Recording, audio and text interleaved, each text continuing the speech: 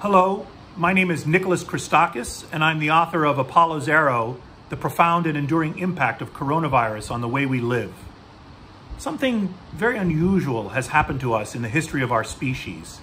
A new pathogen has been introduced into our midst, and it's now going to be with us forever. It's a little bit like rats released onto an untouched island that overrun the place. This is known as an ecological release. And that is what the pathogen, what the SARS-CoV-2 virus is doing to us. It's having a field day. We have no natural immunity to it.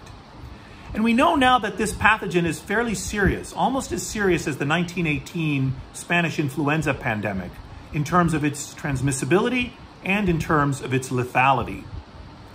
As of the summer of 2020, about 4% of Americans have been infected with this pathogen.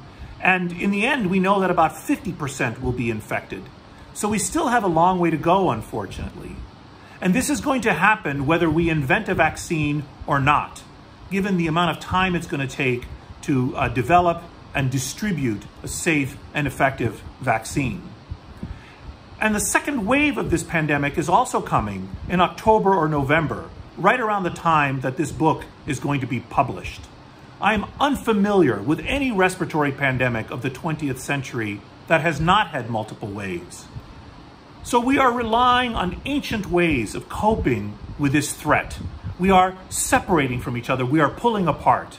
But even as we do that, we are also banding together. We are cooperating with each other, and we are sharing information.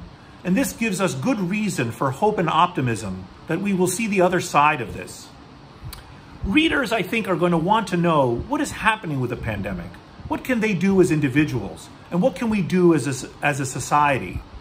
I think the primary reason I wrote this book is that I wanted to help with these predicaments. I wanted to help people understand what we are facing. We're going to see the other side of this pandemic. Plagues always end. But plagues are also themselves a part of the human condition. Plagues are not new to our species. They are just new to us.